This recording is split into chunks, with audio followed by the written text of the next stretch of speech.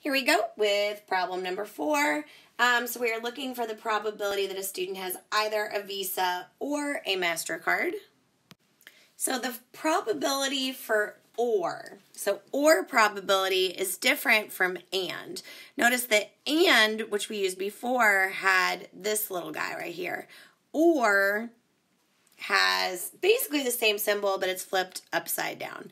So in order to figure that out, in this case, the probability of event A, we are going to make event A is going to be the probability that they have a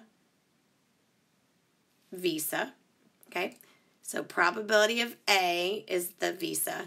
Probability of B is going to be the MasterCard, okay? So in order to find the probability of A or B, so all I'm doing is recopying down the problem right now, I have to take the probability of A. So the probability of A happening is 0.60. I need to add it to the probability of B happening, and in this case that's 0.20. And then I need to subtract the probability of both A and B, which was given to me right here. So I've got to do 0.60 plus 0.20 minus 0.12.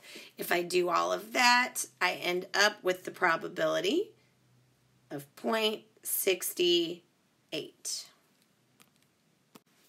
Part B of this problem asked us whether or not these events were independent. And remember how we need to do that. We need to take we know this from homework problem number 3.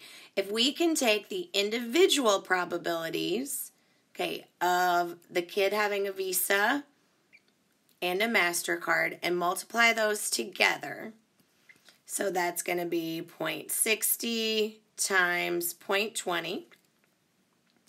And if that number ends up being the given probability of both of them happening in the problem, that means that they are independent to each other.